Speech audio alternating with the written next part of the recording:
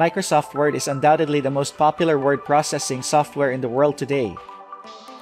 Initially released in 1983, it has undergone several improvements since then, which has resulted to the latest version that we have right now, that's bundled with the Office 365 subscription. In this latest installment of our troubleshooting series, we will show you how to duplicate a page in Microsoft Word. Copy a page in Word from a single-page document. Press Ctrl-A on your keyboard to highlight all text in your document.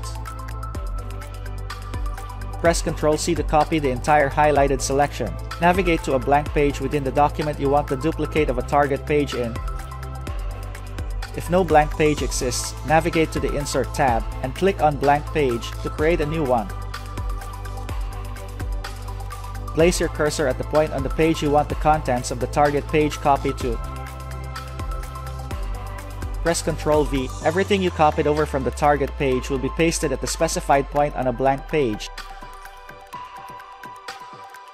To copy a multi-document page, copy a page in Word from a multi-page document. Navigate to the page you wanted to duplicate. Place your mouse pointer at the very beginning of the page you want to duplicate. Click and drag your mouse pointer to the very bottom of the target page. When you do so, all of the contents of the target page will be selected. Press Ctrl-C or right-click anywhere on the selected text, and click on Copy in the resulting context menu. Doing so will copy everything that has been selected. Navigate to a blank page within the document you want the duplicate of a target page in. If no blank page exists, navigate to the Insert tab and click on Blank Page to create a new one.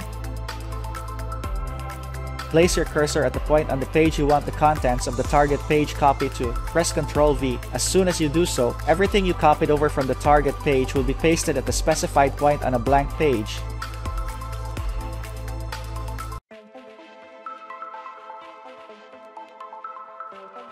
I hope that this guide has been helpful. Please support us by subscribing to our channel. Don't forget to hit that notification bell.